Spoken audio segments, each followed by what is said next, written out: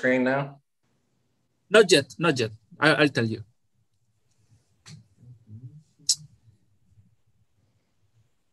So, hello everybody. Welcome to our new seminar. So today, give me a sec. Today I have the pleasure of introducing our speaker, which is Dr. Will Grimes. So thanks, Will, for accepting our invitation to the Sussex Neuro talk. It is a pleasure for us to having a young investigator like you. And today, Will talk us about an exciting and new research line he's developing at the lab of Professor Jeffrey Diamond.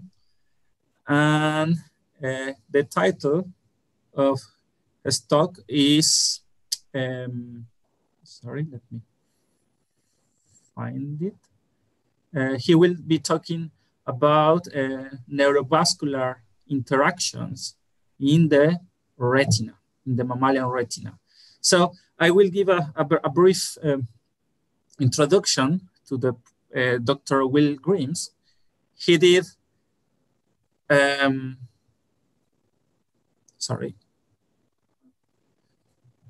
he did his PhD at the laboratory of Professor Jeffrey Diamond. Sorry, I missed something. I missed the document. Sorry. He did his PhD under the supervision of Professor Jeffrey Diamond at the University of Maryland. And his thesis was called Dendritic Integration and Reciprocal Inhibition in the Retina. And then he moved to the Howard Hughes Medical Institute as a postdoctoral fellow, and in the University of Washington in the Department of Physiology and Biophysics. He did her postdoctoral research under the supervision of Professor Fred Rick. So again, thanks a lot, Will, for accepting our invitation, and it is a pleasure for us to share with you our new discoveries in the field. Awesome. Well, thank you very much, both Jose and Tom Baden, for the invitation and for just doing a wonderful job organizing this worldwide neuro series that with the vision focus. This is just fabulous. So let me share my screen here. And my research career actually started in medium energy physics, believe it or not. And as I accepted a graduate position at the NIH to work in the field of retinal neuroscience, I was very excited to learn about the biological light detectors and the bioelectric circuits within the eye that convey visual information onto the brain. And in the end, after spending a good number of years in the field, I came to appreciate a lot more than just that about the retina itself. Okay, the retina is really a sort of a window into the brain. For those of you not every day familiar with the retina, of course, the visual images are coming through the cornea. The lens is focusing those images onto the retinal surface. You can see a sort of a blow up of the retinal tissue on the right-hand side of the screen here. Retina is a multi-layered structure with the photoreceptors on the back and several sets of synapses and neurons that ultimately process this information and convert it into spike trains, which are kicked out the optic nerve. And I've been incredibly interested in the synaptic integration and dendritic integration properties of these neurons and how they contribute to visual processing. But today I'm going to talk about another system that's also present in the eye that's also similar to other brain regions. And that is the retina of humans and mice and other mammals is also vascular. And this vascular tissue supports retinal function. And today I'm going to talk about interactions between these two systems. And much of what I'm going to be showing you today is both unpublished data and also quite preliminary in some places. But I think that's sort of the fun of these types of lecture series, is to really tell people about what's going on now, not something that's already published. And so with that, now one of the godfathers, the early godfathers of retinal anatomy, was Ramon Cajal. And Ramon Cajal was an incredible artist. And what he did is he documented through his drawings the retinas of numerous animals in the kingdom. And here in the center is one of these drawings of the retina with the photoreceptors at the top of the screen. You can see there's multiple layers involving some neurons sandwiched into the middle that are conveying information from the outer retina to the inner retina. You can see the ganglion cells at the bottom of your screen. There's the axons of those ganglion cells that form the optic nerve. He also identified some of the support cells that are present in these tissues. You can see an astrocyte at the very bottom of your screen down here. And this is one of these Mueller glia cells that span the retina. Now, Ramon Cajal used the Golgi technique, which allowed him to label the dendrites of individual neurons. And so what this allowed him to do is really look under the surface of these structures to see what the morphology of the different neurons. And of course, looking under the surface revealed a much greater diversity in the morphology of cell types that we could appreciate from the gross retinal structure. At this point, we know most of the neurons that are present in the eye. You can think about these as the retinal hardware. So this represents the neuronal types found in the retina of mouse. And at the top of your screen, you can see 3 types of photoreceptors. Those are UV and green cones.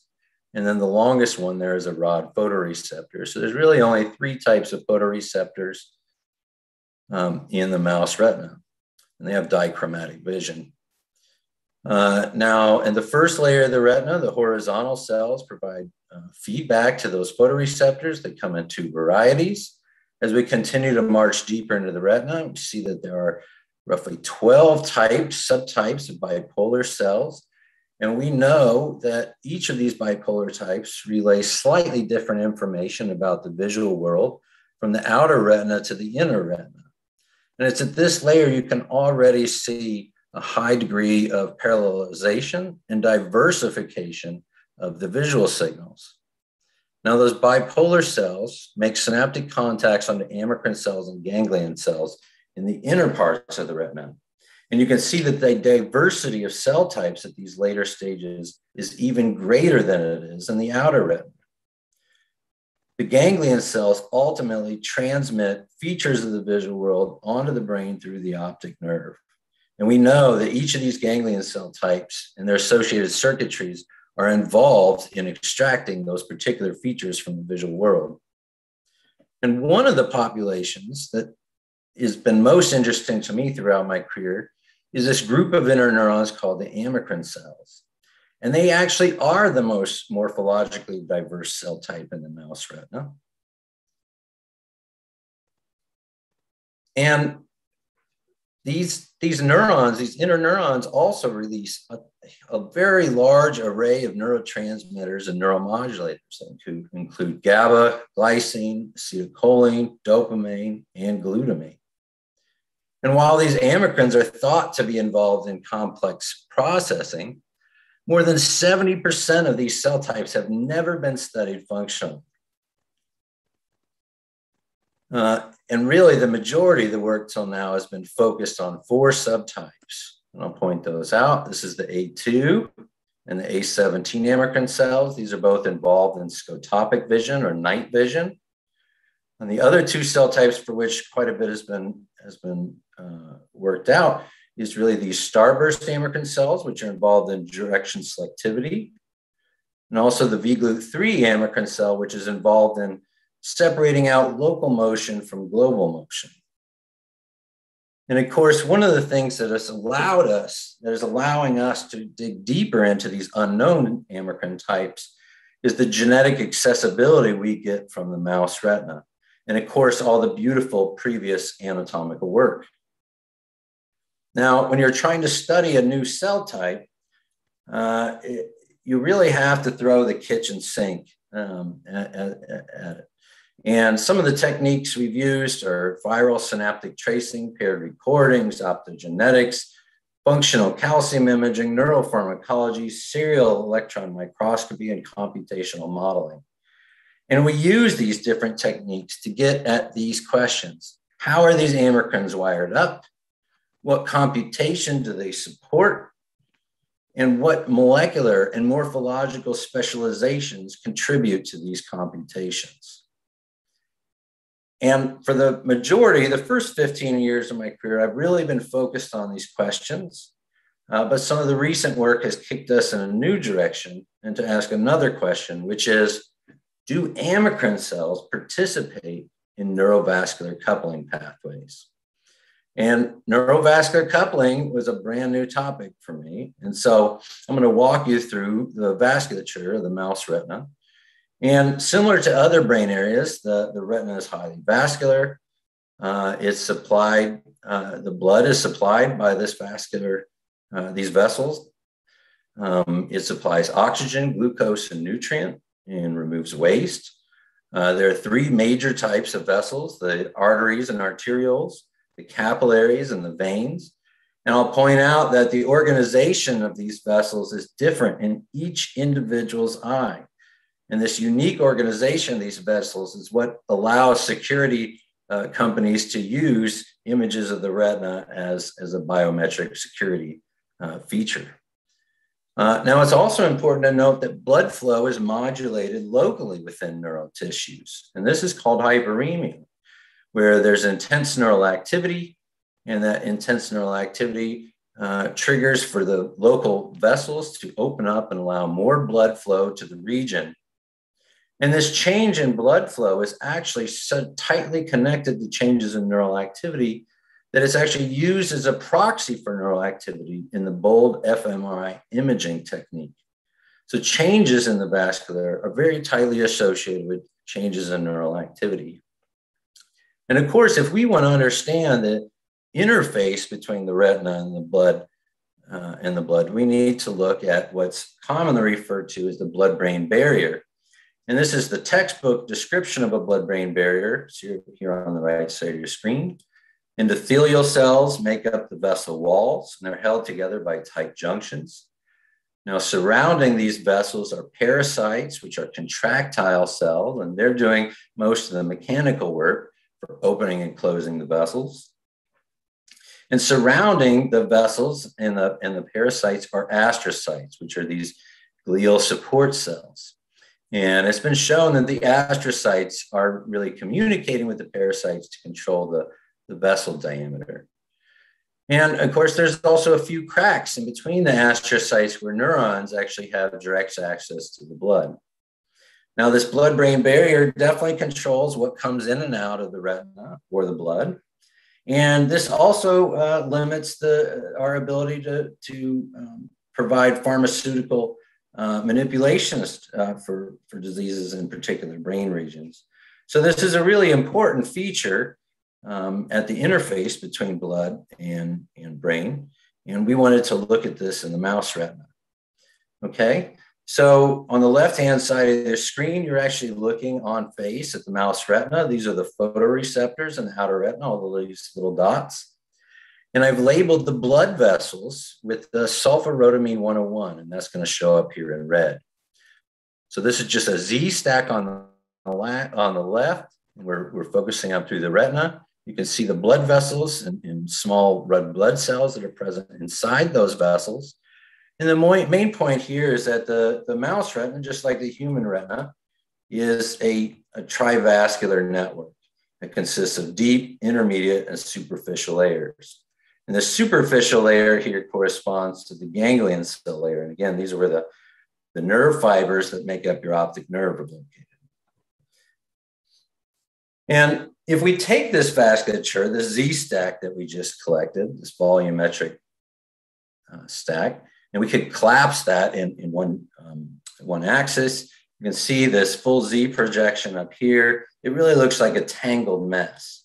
But if we instead then break the layers apart, we can see that the vessels in each layer very nicely fill out the retinal space and look quite a bit like little roadways with cul-de-sacs and traffic circles. Now the retina, as with the brain, of course, it's using the oxygen that's being supplied. And from some beautiful work by Yu et al. In 1994, they used one of these oxygen tension probes, which they inserted into the rat retina and slowly advanced this probe through the retinal layers while measuring oxygen tension of the tissue. Now, oxygen tension really reflects a balance between oxygen consumption at that layer of the tissue and also supply of oxygen from the blood source. And so some of the numbers from the study are superimposed on top of the retina here.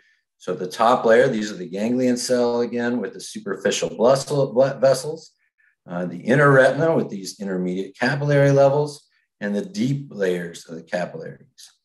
Okay, and what you see is that the retina, the oxygen consumption in the middle of the retina is highest, and this means that this part of the retina is also highly subject to some sort of ischemic damage that would reduce oxygen flow to the tissue.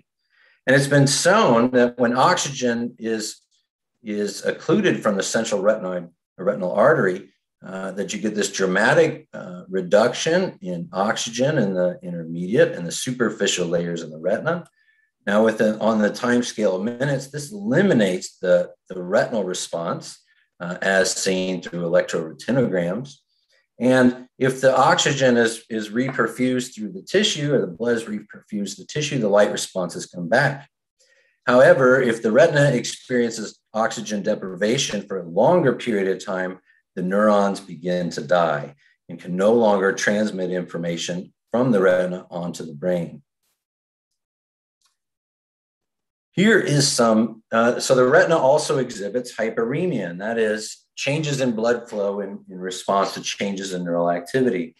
And I'm showing you the superficial blood vessels from a beautiful paper by Cornfield and Newman. Eric Newman is a research professor up at the University of Minnesota, has done just a tremendous amount of beautiful work on retinal hyperemia. These are the blood vessel layers, different blood vessels in the superficial layer. So we have an first order arterial, which branches out into a second order arterial, which branches again into a third order arterial. Here in black are capillaries. You can see these thin vessels are studded with these green parasites. That's a particular feature of the capillaries.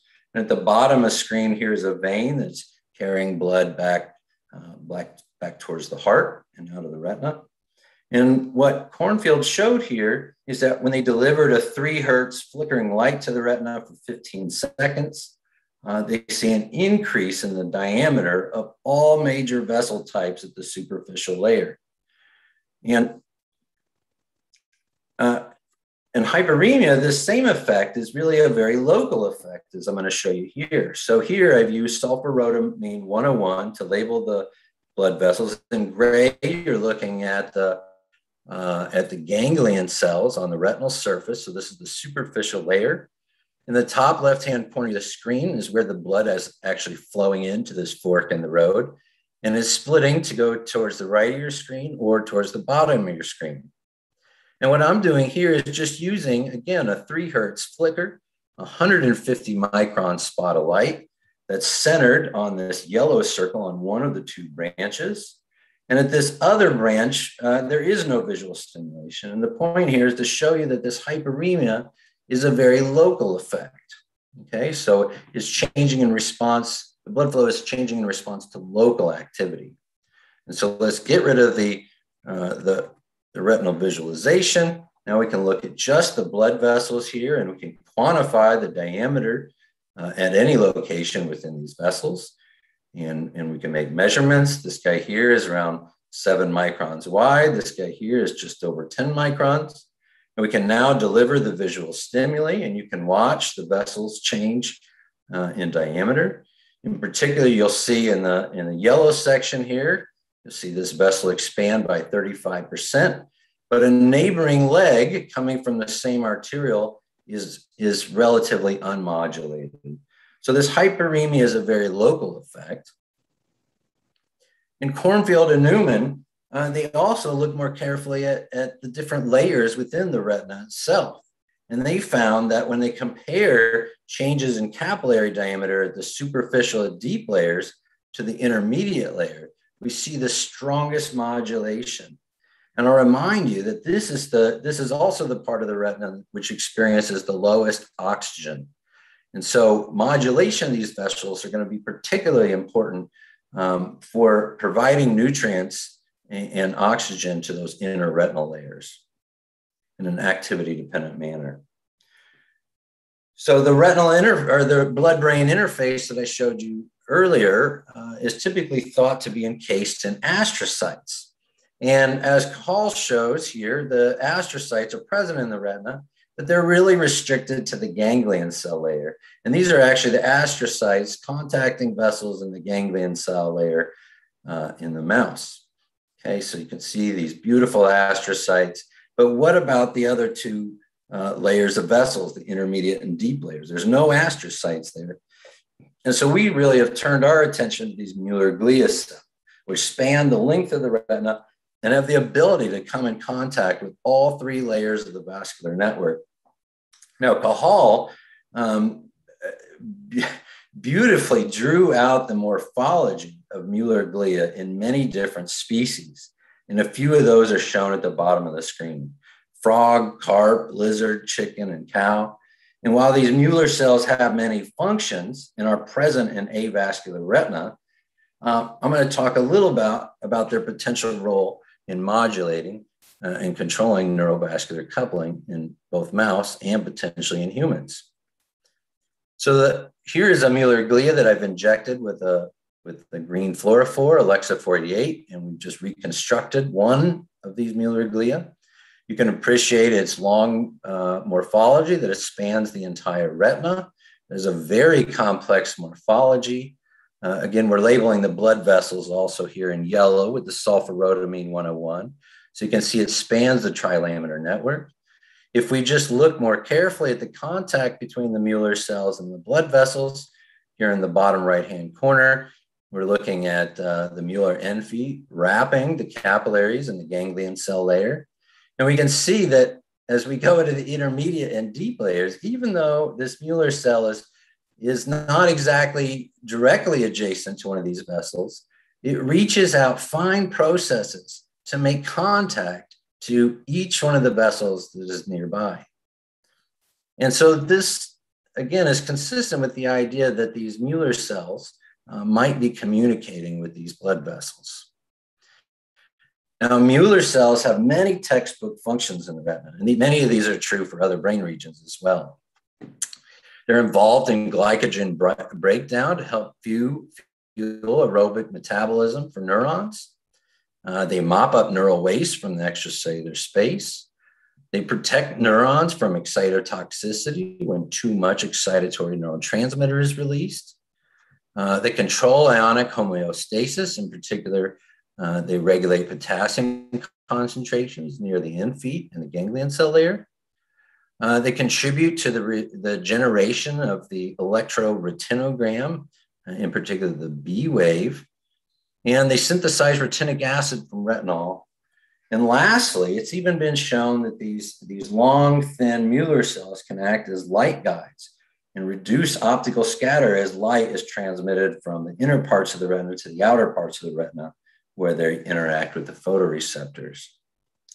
But Eric Newman has shown, of course, another function for these Mueller cells, and he finds that when he looks very carefully at Mueller cells and the calcium signals in these Mueller cells, and especially when they make contact with vessels at the intermediate layer, that activity in the Mueller cell is correlated with activity in the vessel diameters, okay? So you can see here, he's expressing a genetically coded calcium sensor in the Mueller cells in green. And he's imaging the blood vessels, which he's labeled again with the sulfur-rhodamine. He sees these changes in calcium signal in the Mueller cells, which correlates with an increase in vessel diameter. Okay. And he's also shown that this happens in vivo, and that it's largely dependent on intracellular calcium stores within the Mueller cells themselves. Eric has also shown that these Mueller cells are interacting with the vessels through the arachidonic acid metabolite pathways. And I won't really be talking about those further today, but I will be digging more into these Mueller cells. So if a Mueller cell is involved in hyperemia, not only should it be in a position to control vessel diameter, but it should also be in a position to sense neural activity. And here, Eric has labeled Mueller cells with a calcium-sensitive dye. And you can see spontaneous activity that happens throughout these optical recordings. He then delivers a flickering light to the retina, where he sees an increase in some of these calcium sparks within the Mueller cells. And if we look at the average here, we can see that these Muellers are responding quite nicely with increases in calcium in response to visual stimulation. And from a mechanistic standpoint, Eric showed that the majority of these light-evoked calcium signals were blocked by an ATP receptor antagonist, suramin. So this really indicates that the Mueller cells are sensing the release of ATP from neurons, and that the release of ATP is driving calcium signals in the Muellers, which is playing a role in controlling vessel diameter at the intermediate capillary layer. Now, since the time of Ramon y Cajal, our anatomical approaches have gotten a little better as well. And one of the approaches that we'll be talking about today is serial block face electron microscopy. Now, electron microscopy is an old approach to studying neural circuitry, and it provides very high resolution images with nanometer resolution. And the advancement in this technique came when people just learned that they can in fact fix tissue within one of these resin blocks. They could image, get the ultrastructure from the surface of this block, and then they could go in and shave off, make a very thin shave off the top of that block and re-image the surface. And this process occurs over and over and over for several weeks, which allows you to collect ultrastructural data from a small block of retina. And one of the most important papers, at least in the retina, where this was originally shown, was from this Helmstetter et al. Paper. And this really allowed them to look in a much more unbiased manner at all the cell types that are present in the retina. And in this case, we decided we wanted to use this technique to learn more about the fine detail of connections between the Mueller cells in the blood vessels and the Mueller cells in the neurons. And the work that I'm going to show you has all been done by Adit Sabnis, who's a very talented postbac in the lab. I'll also say he's applying for graduate school this year. And so if you're on admission committees, I highly encourage you to give his application a look. He's a very talented guy and a lot of fun to work with. And so Adit really developed an eye for these Mueller cells and began reconstructing their complex morphology at the ultrastructural layer level. Here are some blood vessels that have been skeletonized in red. This is the intermediate capillary layer. The bottom of your screen is the deep layer. And these are 3 examples of Mueller cells where he's reconstructed all the fine processes in the middle of the retina. And he's, as I mentioned, we focused on 2 aspects. One of those aspects being the relationship between the Muellers and the blood vessels. And I should point out, if we look here, where these Mueller cells come in close contact with these blood vessels, that they reach out and form these little hands that seem to surround these vessels here, okay? And these vessels are not drawn to scale. They actually fill out the space. And you can see that more clearly here with an on-face image of the vessel here in red. This is a capillary vessel in red. This is one of these electron micrographs. So again, it's just the dark areas are electron dense areas. And he can identify the vessel, he can identify the parasite here in light blue, and he can also identify the Mueller processes. And he can trace those out and color code those. And here is the 3D reconstruction of the vessel. You can see that the Mueller cells form really a nearly complete ensheathment of the vessels. And we were really struck by this feature. And you can see if you remove the vessel, these sheaths form long stretches that appear very tunnel-like in nature. Now, what he did, I thought this was really cool, but he color-coded processes from different Mueller cells or different Mueller processes, different colors. And so this kind of gives you a greater appreciation that the sheath is actually made up of little tiny processes from many different Mueller cells. So these Mueller cells really combine to form this continuous sheath. And it's of course possible that this sheath-like structure is artifactual. But as we look over larger and larger volumes, again, we see that the sheath forms a very intense coverage of the vessel. In fact, it's a 98% coverage. And this was even higher than we were expecting. Very, very interesting and nearly complete.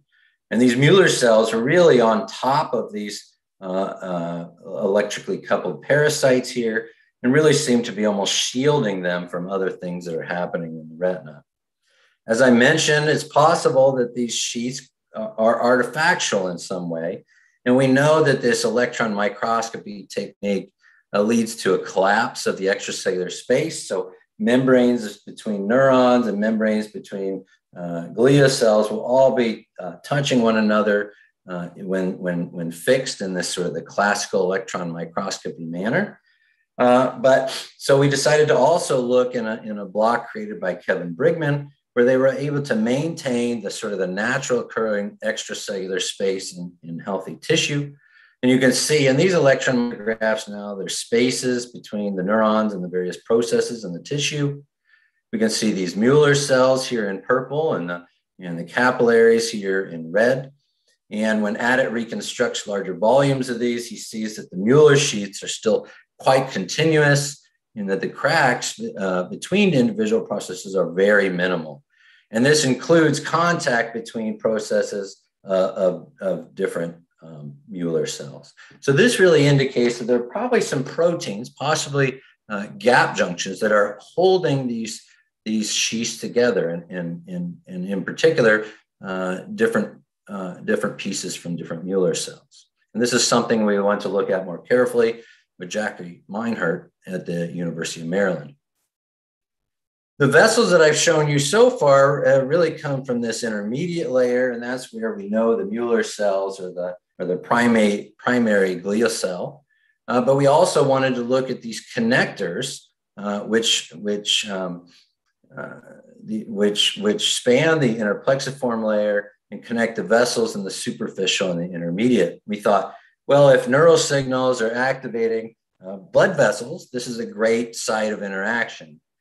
But what Adit found when he looked very carefully at the Mueller cells surrounding these little connector vessels, he finds a near complete ensheathment, suggesting that they might even be even that much more insulated from neural activity in the inner retina. So we then wanted to look at activity in these neural sheaths. And to do that, we're going to use this calcium loading method that was originally shown by Eric Newman in the late 1990s.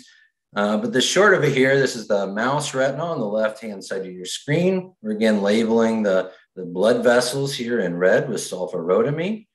And what Eric really showed is you can use these AM calcium dyes, which you can wash on the retina for 30 minutes, and it'll be taken up by the astrocytes in the glial cell infeed, which you wind up seeing really as negatives here in the ganglion cell layer. We've also included DAPI, which is a nuclear stain, so that's labeling all the ganglion cells and the amacrine cells of this layer. And as I can say, you can see that these are really a mutually exclusive label between the ganglion cells and the calcium dyes. And this really just shows that the the calcium dyes are not loading into the ganglion cells, but instead preferentially loaded into the glia. And this is a really cool technique, and we can activate these glia networks several different ways. One of the ways is just to simply puff ATP onto the very surface of the retina, and I'm showing that here. These elicits calcium waves in the ganglion cell layer, which spread out across the vessels and along the surface. If we look deeper into the retina, we can see very clear labeling of these Mueller stalks. These images on the right come from the middle of the inner plexiform layer. So this approach is really doing a great job of labeling Mueller glia cells and allowing us to image their activity while also monitoring blood vessels. Again, other ways that we can elicit these calcium signals in Mueller cells. One of these happens to be physical injury to the retina. So we're literally just poking the retina at the beginning of this video in the bottom right-hand corner of your screen. That's eliciting a calcium wave that's propagating out from the site of interaction. And we can see when these calcium waves, shown in green, reach one of these vessels, it causes an increase in the vessel diameter. And so changes in calcium in these networks can propagate, and they can cause increases in vessel diameter. And most of the talk has been focused on natural methods for activating glial networks and vessels. And so here are actually light evoked calcium signals observed at the intermediate capillary level. And we can see when we deliver, again, one of these 3 Hertz flickering stimuli, and that spot of light is denoted by the dotted yellow line. It activates calcium signals in this glia network, which spread out. When those calcium signals reach a vessel, it causes an increase in the vessel diameter. And if we look at other portions of the vessel where calcium waves do not elicit a response, we also see a lack of a change in the capillary vessel. And so, this is really just to show you we have a very powerful technique where we can image calcium signal in these networks, and we can activate Mueller cell activity in several different ways. Now, I want to take you, of course, back to our sheath observations. We wanted to see if these sheaths are functional. Our block face volume also only included vessels in the intermediate level and not at the deeper layers. So this functional imaging approach gave an opportunity to look at vessels and other layers and different types of vessels as well. And here I'm just puffing ATP on the surface while carefully looking at the areas surrounding these vessels. We're looking at intermediate level vessels on the left. You can see the Mueller cells are activated in green. They form these beautiful sheaths to surround those vessels. Here is one of the connectors in the middle of the IPL. You can see when it's activated, you see these beautiful rings. And we can look at the deepest layers, which actually contain arterioles and capillaries. And we see beautiful Mueller cell activation, along with strong sheath-like activity along all major vessel types. And so now we have a method for looking at Mueller sheaths under natural, sort of healthy conditions. And we're starting to think about disease models where this might actually change. And one of the first models we're looking at, with some help from one of our graduate students, Jai Li, is a mouse model of retinal degeneration. Now, in retinal degeneration, the photoreceptors begin to die first. And as the photoreceptors begin to die, the retina begins to change. And one of the big features, the commonly known features, is this gliosis, or these change in these Mueller cell morphology. And sure enough, as the photoreceptors die, these Mueller cells change from this nice, clean columnar organization. They swell and they extend processes in different directions. And as the disease progresses, these glial cells really take over large parts of the tissue. And this happens as synapses and other features are really beginning to degrade within the disease.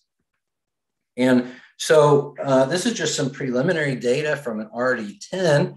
This is a mouse model of retinal degeneration with a slightly prolonged degeneration cycle.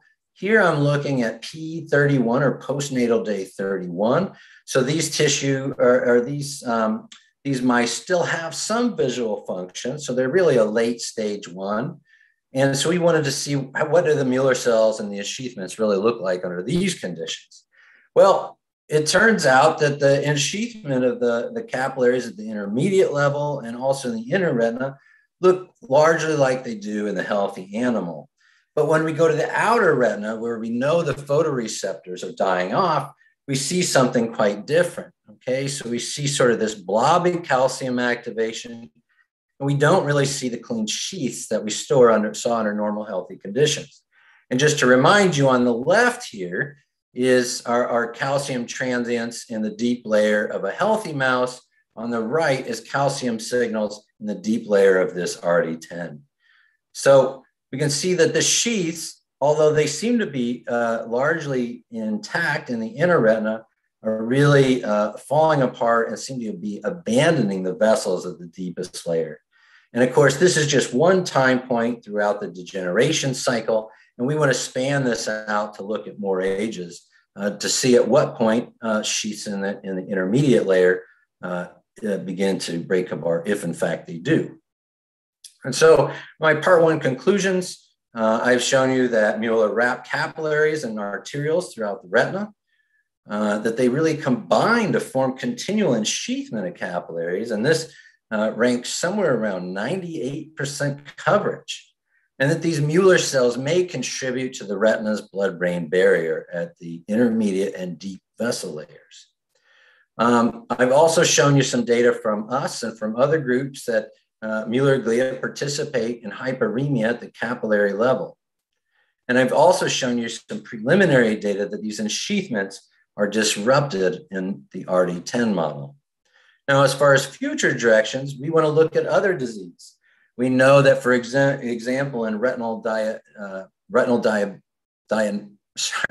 retinopathy, that increases in blood glucose levels leads to downregulation of gap junctions between Mueller cells and gap junctions between parasites. And so we want to see how that affects these vessel sheaths. We're also working with some scientists at the University of Wisconsin to collect a serial block face microscopy data from the primate retina. And this will allow us to see if in fact these Mueller sheaths are present in primates and humans as well. And lastly, ADDIT is looking at the cracks in these sheaths. We see, it's not 100% coverage of all the vessels. And we want to see what's really present in those cracks. Are they neurons? Are they neurons of a specific type? Are those neurons interacting directly with the parasites of blood vessels? Or are they simply acquiring nutrients from the vessels themselves? So I'd like to move on to the second part of my talk, which talks about a potential role for amacrine cells in neurovascular coupling in the retina. As I stated, this is a very diverse cell population, and they use a broad array of neurotransmitters, some excitatory, some inhibitory, and they also use extensive gap junction networks to communicate with other neurons. But one of the interesting findings early on from retinal work was that when we used antibodies against machinery involved in GABAergic or glycinergic transmission, these are both inhibitory neurotransmitters, that these antibodies labeled amacrines in a mutually exclusive fashion, so that amacrines were labeled either for GABA or for glycine, but not both. They also noted in these studies that roughly 15% of amacrine cells didn't seem to express GABA or glycine. And these cells have been named non-GABAergic, non-glycinergic amacrine cells. And interestingly, a very similar percentage of amacrine cells also do not express these markers in the primate. And so this suggests that a similar percentage of primate amacrine cells also have some neurotransmitters that we know virtually nothing about, okay? And one of the amacrines which we have studied in extensive detail is this starburst amacrine cell. And this is a GABAergic interneuron. And some recent work by Bortir Sagdileyev in New York has really implicated these starburst amacrine cells in neurovascular coupling. And so on the left-hand side of your screen is one of those starburst amacrine cells. They were named based on their beautiful symmetric morphology. Those starburst amacrine cells release GABA and acetylcholine onto the direction-selected ganglion cells. And it's these actions that are involved in the encoding of directed motion. But what these guys found is whenever they activate starburst amacrine cells, in this case, in this panel C here, by expressing light-activated channels or channelrhodopsin in the starburst cells, they could see a relaxation of arterioles and capillaries in the retina. So when they activate these starburst amacrine cells, and I'll call these SACs for short, they saw an increase in arterial diameter and an increase in capillary diameter. And when they just bath applied acetylcholine receptor agonist, they also saw a similar effect, a relaxation of vessels, both arterioles and capillaries. So this really suggested that a single population of amacrine cells could be involved in neurovascular coupling. And they hypothesized that the SACs are releasing acetylcholine, which is acting directly on the parasites or on the endothelial cells. And it has been shown that these two cell types do express acetylcholine receptors. However, our work from the first half of the talk and some previous work from the same lab has really shown that Mueller cells seem to ensheath these vessels even as they traverse the inner plexiform layer. And here on the right-hand side is data from this Ivanova 2014 paper where they labeled the starburst cell in green, the blood vessels here in red, and they've also labeled Mueller cells here in white. So you can say that the Mueller cell actually creates these fine sheaths or processes that really seem to separate the starburst amacrine cells from the vessels itself. So it's quite possible that that acetylcholine is not acting directly on the blood vessel walls of the parasite, but is instead interacting through Mueller cells and treating them as an intermediate in this pathway. Well, this led me to look for Sac-evoked calcium signals in Mueller cells. So again, I'm using the same Flow4 glial loading protocol that Eric Newman developed in the late 90s. And you can see all these Mueller cell stalks here in yellow in the middle of the inner plexiform layer. And now I brought an electrode in the retina and made a whole cell patch or clamp recording from only a single sac here. And the other thing I want to mention is these sacs are in very high density. So anywhere we look within the retinal tissue, there are dendrites from roughly 70 overlapping sacs that are covering that area. So while I'm recording from only one sac, there are many sacs covering every inch of the retinal surface. Okay, so we decided just to cause activity in a single sac to see if we could evoke calcium signals in the Mueller glia. And that's what I'm showing you here. This top trace here, this is the voltage command that we're delivering through the patch electrode to this starburst amacrine cell here in purple. And then we're monitoring calcium in all these different Mueller stalks, some of which I pointed out with the yellow circles here, or the white circles here. These are the individual delta F over F responses of the change in calcium signal coming from each one of those spots. And below here is the average response at all these spots. So we can see that when we activate a starburst amacrine cell, that we are able to activate these Muellers, and that the Muellers seem to be, in general, integrating this calcium signal over the duration of the sac stimulation. And so this is really up to the date on where we are on this project. But of course, the next stop is to use neuropharmacology to separate out these possible pathways. So the updated model that I'm showing here is that these sacs, or these starburst amacrine cells, are actually co-releasing acetylcholine and ATP. And it's been shown that ATP is co-released at cholinergic synapses. I also showed you earlier the ATP is a very effective activator of Mueller glia.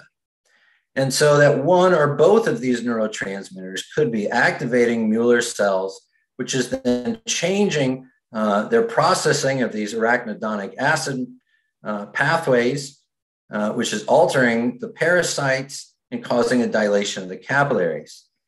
And these pathways are indeed modulated by nitric oxide. So this is another level of modulation on top of these pathways. And Eric Newman has shown that when nitric oxide is high, that all of the vessels in response to light exhibit constrictions.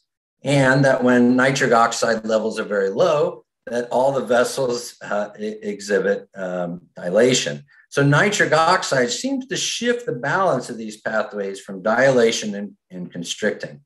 But what we really believe, again, is that the amacrine cells are working through the Muellers as an intermediate. And ultimately, the neuropharmacology is going to help us pick apart these two pathways. So what about other amacrine cells?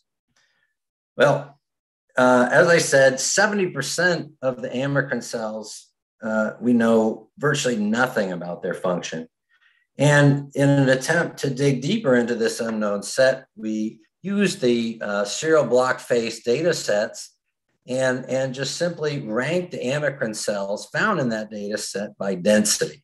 So how many cell bodies for a particular amacrine cell type is found within a given area of retinal space.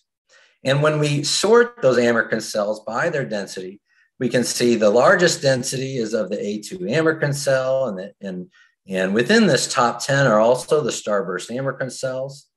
And the MAC, and I'll tell you a little more about why we are calling this amacrine cell the MAC, is the second most densely expressed amacrine cell in the mouse retina.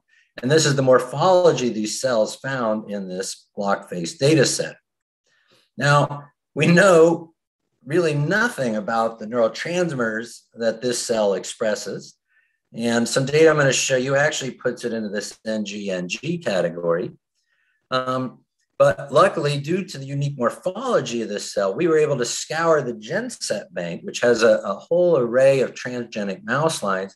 And we were able to find a particular line that seemed to label an amacrine cell with morphology that looks similar to this MAC. And sure enough, this mouse line does fluorescently label the MAC. Here is one of these MACs shown here. This is a DAC2 GFP line. You can see it has this single process that comes down into the interplexiform layer with this bushy arbor. And even though we are studying this cell in mouse, there is a very similar amacrine cell found in the primate retina. And this is observed from some of the earliest work in the early 40s. So this amacrine cell does seem to be present in both mouse and primate. We know virtually nothing about it. We did use some of these classic antibody labeling for mechanisms involved in inhibitory transmitters, GABA and glycine. And we find that it doesn't seem to label for either of these markers, which really does put it in this mystery category of non-GABAergic, non-glycinergic. And in our work, we go on to look at more detail of what neurotransmitter these cells are actually using. But I want to point your attention to another finding from this work, and that is when Addit very carefully looked at the ultrastructure of these MACs and their association with the Mueller cells. And this is one of these Mueller cells in red, and these are the dendrites of a MAC here in teal. What they found was that these Mueller cells really wrap the MAC processes. And in some cases, they even form complete ensheathments, okay? And here is just one of these MACs. And you can see that it has a total of 6 ensheathments. And these ensheathments are coming from 2 different Mueller cells. 4 of the ensheathments are coming from one Mueller cell in red, and 2 of the ensheathments are coming from another Mueller cell in yellow. And this seems to be a feature that's fairly specific to the MAC. Now, of course, we want to look at how the MAC talks to these Mueller cells. And our first approach was just to simply inject small tracer molecules into one of these MACs and to look at the diffusion of these molecules into any coupled cells. And this is one of the classic approaches to look for gap junction between pairs of neurons or pairs of glial cells. And what we found here is when we injected one of these MACs with neurobiotin in this case, that neurobiotin we found diffused into approximately 2 neighboring Mueller glia cells. And this is indicative of direct coupling between the 2 cell types. We also included another molecule, lucifer yellow, which does not pass readily through gap junctions. And this tracer molecule was really restricted to the MAC itself. So again, this really supported the notion that there is direct coupling between the amacrine cell and the Mueller glia. And this is what led us to name this cell the Mueller glia coupled amacrine. From these tracer coupling experiments, we found Mueller cell labeling in all 14 of our injections and a median of 2 Mueller cells per injected MAC, which is completely consistent with our electron microscopy reconstructions. We found some inconsistent labeling of wide field amacrine cells, but this is something we did not explore further. But if you'd like to learn more about this new amacrine cell, including information about mouse lines that allow targeting of these cells, along with some antibodies that label these cells, I'd encourage you to look at this paper we published earlier this year in the Journal of Neuroscience. And so from the second part of the talk, I'd just like to conclude. I've been talking about amacrine cells and their potential role in neurovascular coupling. I started by telling you about the SAC, the starburst amacrine cell, and evidence that it can actually drive vasodilation of capillaries. I've also shown you some preliminary data that SACs do elicit calcium signals in Mueller glia stalks in the inner plexiform layer. And at the moment, it's currently unclear if the SACs act directly on the blood vessels and parasites, or if the Mueller glia are acting as an intermediate. And that's one of the key questions that we're going to be focused on moving forward. I've also told you a little bit about a newly discovered amacrine cell, the MAC, which seems to be heavily ensheathed by Mueller glia. And this is an unusual feature. And in fact, neuron glia coupling has, to my knowledge, never been described in the retina, in mammalian retina before now. And I've also shown you that there's dicoupling between these MACs and Mueller cells that suggests that these 2 cell types are actually electrically coupled. And in the future direction, we want to ask if these SACs are really using, as I said, the Mueller cells as an intermediate. And does the activation of these Mueller cells depend on acetylcholine or ATP or both? We're also looking at the possibility that MACs activate Mueller cells at these local ensheathments, or vice versa. And do these MACs actually participate in the hyperemia function? And we'd also like to look at what nitric oxide sources are modulating the dilation constriction balance. And we know that there are at least 3 sources of nitric oxide in the retina: neuronal nitric oxide, inducible nitric oxide, and endothelial nitric oxide. And so we really want to see which of these sources, if not multiple of those sources, are contributing to regulate these functions. And I'll also highlight that there is an amacrine cell that indeed releases nitric oxide. So it may be another amacrine cell that's involved in this process. And in final conclusions, I've really found that the retina is this beautiful compact system for studying neurovascular coupling and hyperemia. And it really represents a mini brain in my mind that allows us a much more compact system to study more complex phenomena. The evidence that we show suggests that Mueller glia and parasites, both part of the retinal blood interface, contribute to dilation and constriction of vessels, that Mueller ensheathment is near complete and is altered in disease, and that amacrine cells likely play a role in hyperemia and use Mueller glia as an intermediate. And with that, I'd just like to say thank you to those involved in the work. I've shown data from the individuals here in red. And we also have a long list of collaborators that have contributed to these projects. And I'd also like to point out Mrinalini Hoon and Ronak Sinha at the University of Washington that are working with us to acquire this serial block face data from the primate retina. And I thank you for your attention.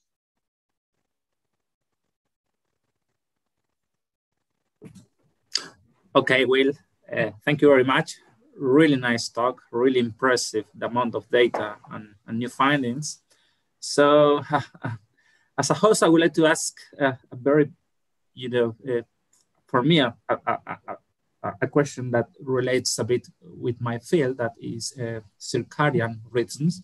I would like to ask if you know if these interactions between amacrine cells and Mueller cells are modulated by circadian mechanisms, or what do you think? The short answer is, I mean, this is a great question, Jose, and it's not something we've looked at yet.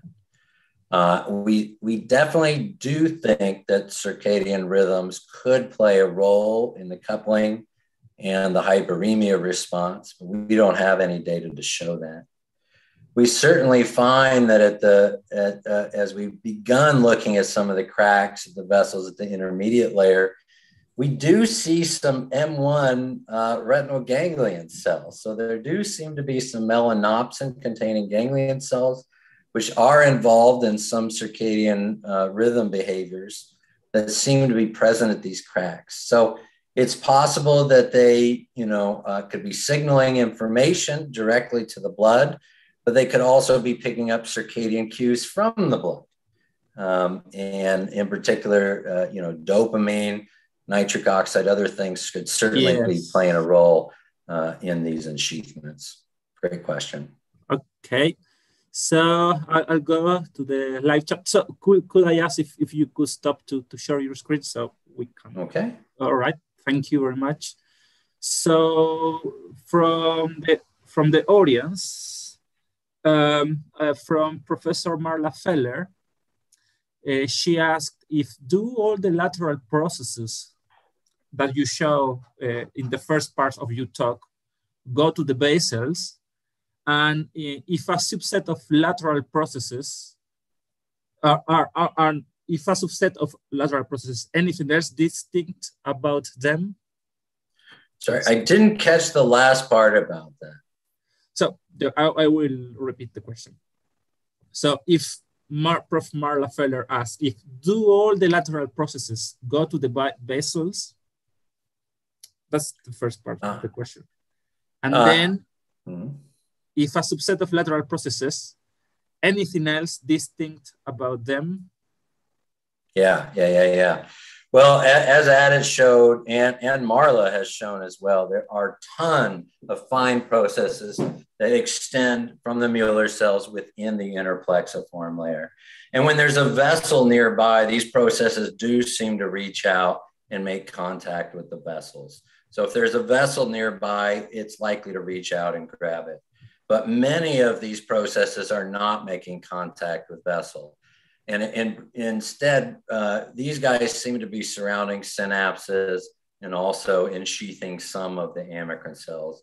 One of the examples I showed today is really the MAC. So, the Muellers are, creating substantial interactions with neurons in the interplexiform layer and substantial interactions with the vessels whenever one is sort of nearby or available. Okay. Thanks, Marla.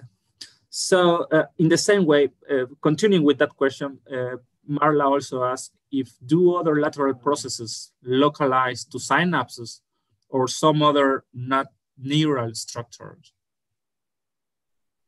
Yeah, and that's kind of what I was showing in the latter part of the talk, that some of these processes just completely wrap this MAC cell, for example. And when we first looked at the electron microscopy, we expected to see synapses, groups of vesicles, maybe electron dense membrane regions that would be indicative of chemical synapses. But much to our surprise, we did not find chemical synapses at these points of contacts between the MAC and the Mueller cells. And so at first they were a real mystery. when we started injecting the tracer molecules, that's when we began to get some evidence for direct coupling between the two cell types. And we think that that is probably happening at the ensheathments, but our data sets don't have sufficient resolution to resolve the gap junctions themselves. So, in short, some of those processes are definitely associated with neurons. In some cases, they're, completely wrapping those neurons, but there aren't always clear chemical synapses at these sites of interaction. Okay, so from David Berson, hey Will, beautiful work. Regarding the SAC influence on basals, do Müller cells express cholinergic receptors? Yeah. So this is a great question, and Marla has published some work on this recently that shows in development, Müller cells definitely express cholinergic receptors. Although it would appear from their data and others that these cholinergic receptors are really downregulated in adult. So it doesn't mean that the cholinergic receptors are entirely gone, but they aren't necessarily expressed at as high a levels as they are during development. So, there's evidence that those mechanisms are probably there, but ultimately we are going to test this signaling pathway directly and really try to get to the bottom of this question. Is it purinergic activation of Müller cells, cholinergic activation of Müller cells, or is there really a direct interaction with the parasites in the vessels? Okay. All right, so I'm gonna go to the chat if there is any other question.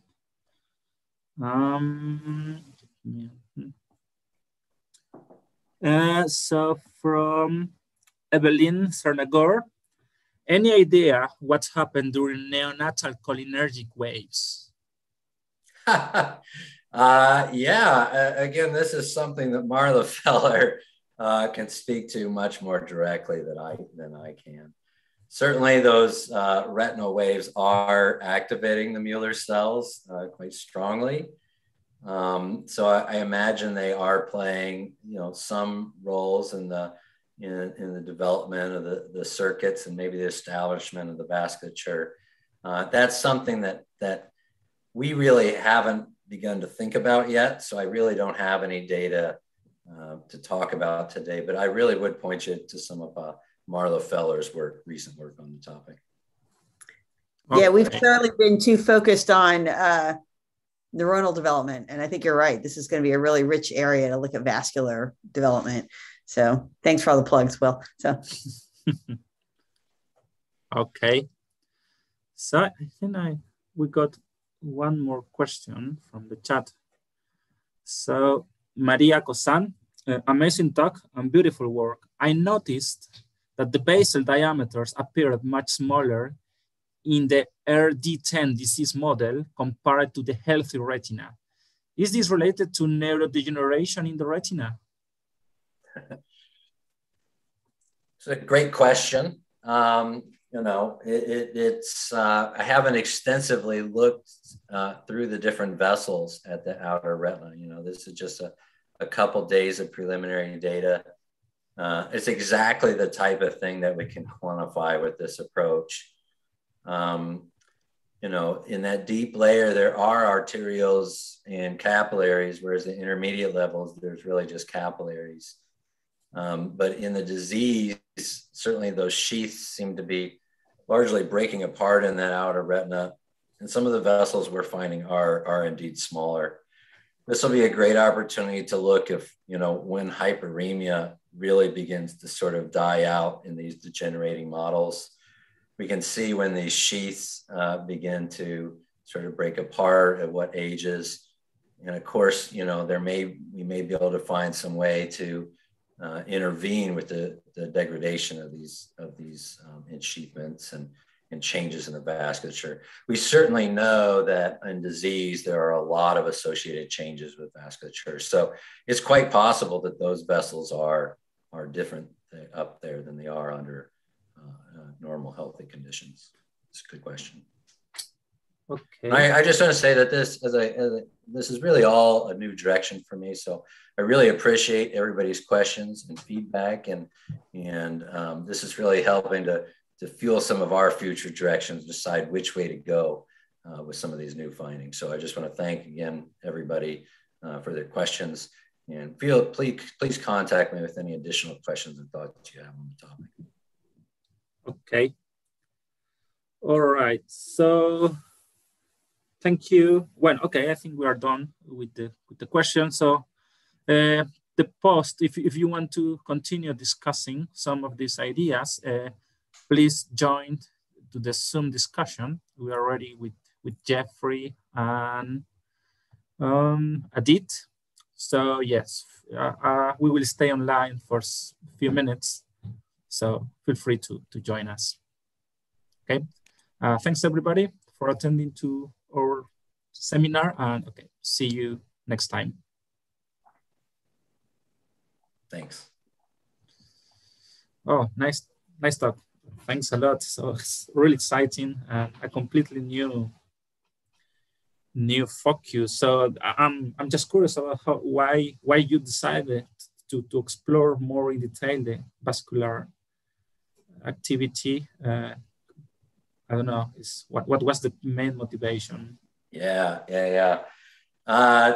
You know, I've been an amacrine cell enthusiast for a little while now. Now that we're off the YouTube, been an amacrine enthusiast for quite a while now. And I was looking for new amacrines. I started studying the MAC and looking at the MAC.